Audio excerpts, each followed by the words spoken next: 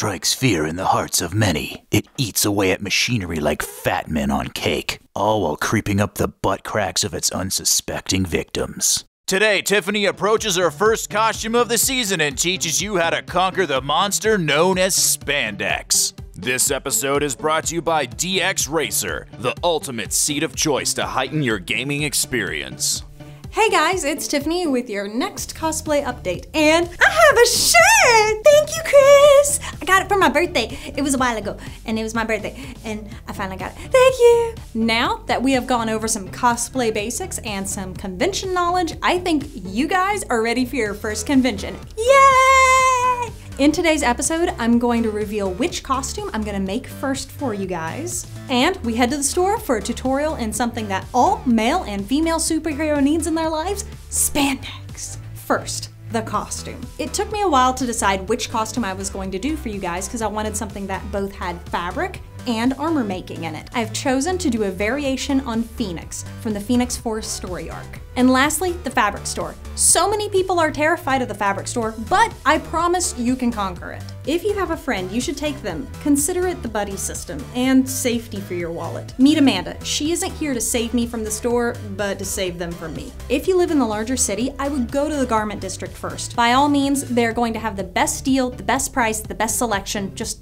go there. First to the pattern station. There is one pattern I always use for bodysuits. I have used it for Rogue, Black Widow, Bayonetta, and now for Phoenix. The majority of superhero costumes in comic books has a base that is stretch, hence the reason for spandex. Patterns will tell you what type of material it calls for. Next, make sure you have your body measurements to know the amount of fabric you need. Personally, I always get half a yard more just in case I mess up. You can also use the extra fabric at the end to cover boots or gloves, but we'll go over that another day.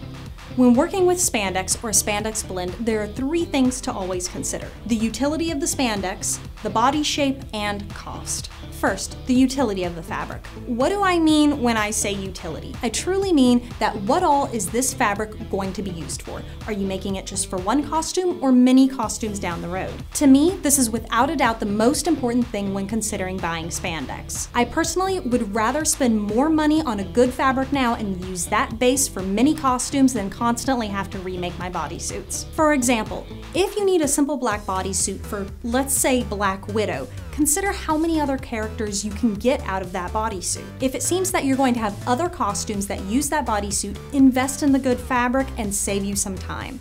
Also, when considering spandex and versatility, avoid a shiny fabric. So many people decide to get this because they think it looks good. However, it gives a wet look on camera, and for the guys, it doesn't look so good. I'm just saying. Next, body shape. In no way am I trying to have a debate on body type and cosplay.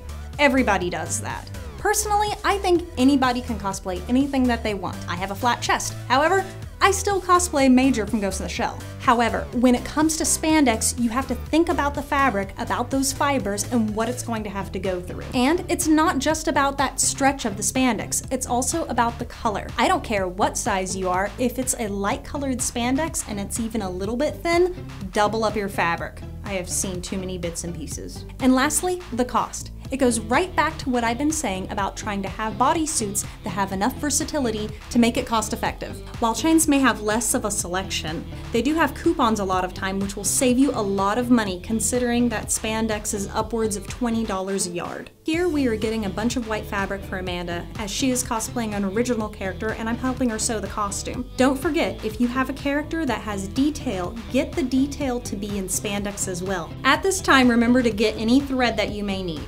If you have the option, get a thread that has some elasticity to it as it'll help in your machine.